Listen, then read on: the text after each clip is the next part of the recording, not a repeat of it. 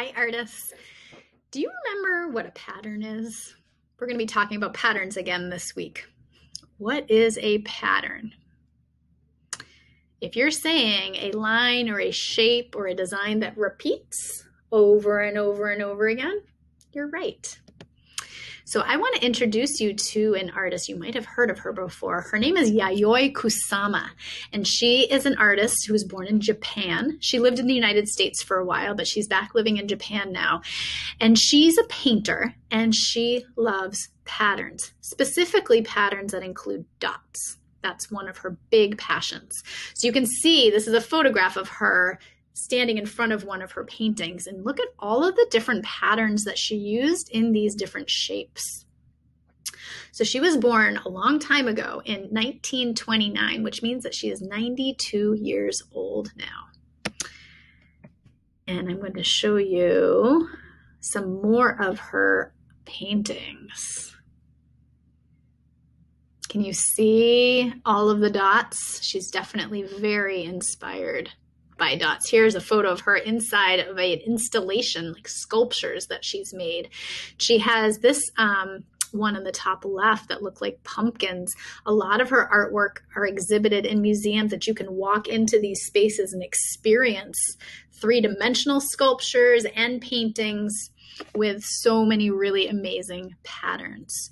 So Yayoi Kusama is a great name to know, and she might inspire you in your artwork that you're going to create this week. So I'm going to play this tutorial for you and kind of talk along with it.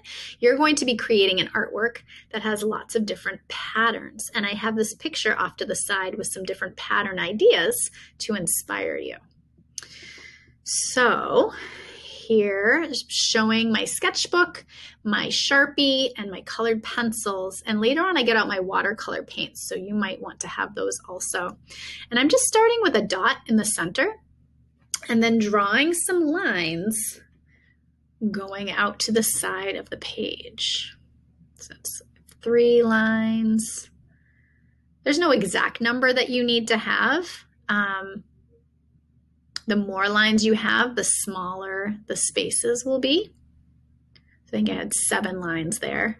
And now inside each shape, I'm deciding what kind of pattern I want to draw with my Sharpie inside that space. So this is kind of an alternating diagonal line pattern. So I have 1 line, and then I have 2 little lines, and I have 1 line, and then 2 close together lines. So that's that pattern.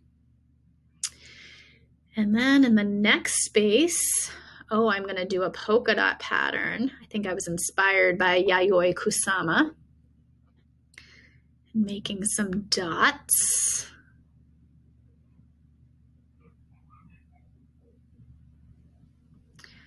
I wonder what I'm going to do in this next space.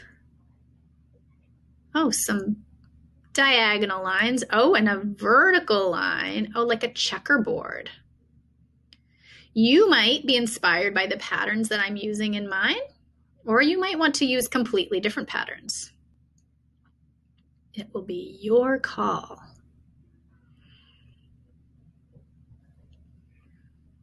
So this is like scales, a scale pattern. And what am I going to do in this space? A zigzag line.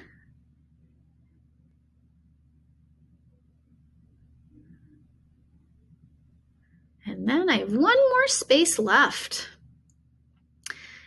And I had some trouble coming up with an idea. I wasn't sure what I wanted to make here, so you can see that I'm paused. I'm thinking, what do I want to add?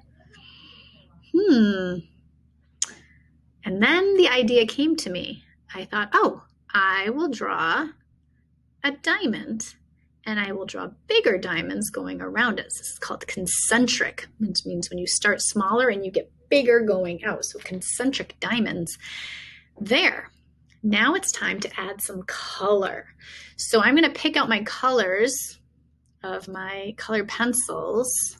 And I thought I wanted, some blues and purples. I grabbed the orange. And I'm going to get a yellow. And I'm just going to start adding some color to my patterns. using my colored pencils. So I'm filling in the dots with purple. And I decided to keep it consistent within each shape, to use similar colors to keep that a pattern.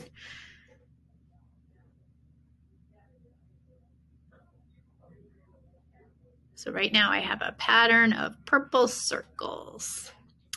And then I'm going to fill in the background with yellow. And now I start speeding up the video, because otherwise this video would be like a million years long. So I am coloring in with my colored pencils, and now I'm moving on to my next space. And something interesting happens in this one. I get a little bit messed up with my pattern of checkerboard squares. So I wanted them to alternate, and then I realized, whoops, that got a little messed up. But I said, you know what, that's okay. I'm going to overlap with a darker color. I'm going to beautiful oops it so it won't be a problem. So, and in fact, layering different colors on top of each other looks really nice. So that worked out well. That was an accident, but I made it a beautiful oops. And then my hand got tired. And I thought, I want to switch to watercolor paints because my hand is cramping up. So you're going to decide what color method, what do you want to use to add color to your pattern artwork? Do you want to use colored pencils, or do you prefer watercolor paint? Either one is okay. I don't recommend the oil pastels for this because your spaces are going to be really tiny and the oil pastels are pretty chunky. So I would pick either colored pencils or watercolor paint. So I'm painting in each space with different colors. And again, this is sped up. I'm not really working this quickly. I'm going to take your time.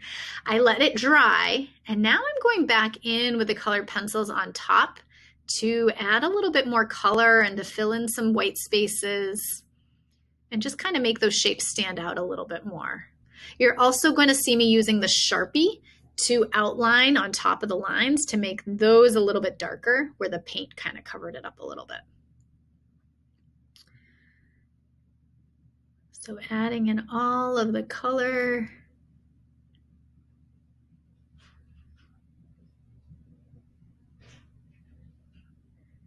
And finishing it up.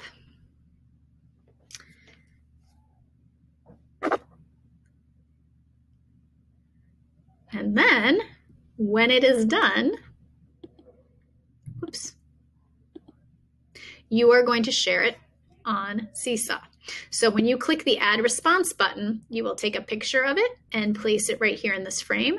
And then you'll make a video talking about what your favorite part of your artwork is and place your video inside this golden frame and then submit it to me. Back on this lesson slide, there are 4 bonus videos that are just for fun. These, this song and this song are both by Scratch Garden, and I really love these videos. They're super fun, so you might enjoy watching them to learn about different kinds of patterns. There is also a story about Yayoi Kusama that you might enjoy listening to. And then there's another story called Pitter Pattern, and you might enjoy hearing that story about patterns. So those are there as options, bonus videos, just for fun. I can't wait to see the pattern artwork that you create this week. Bye.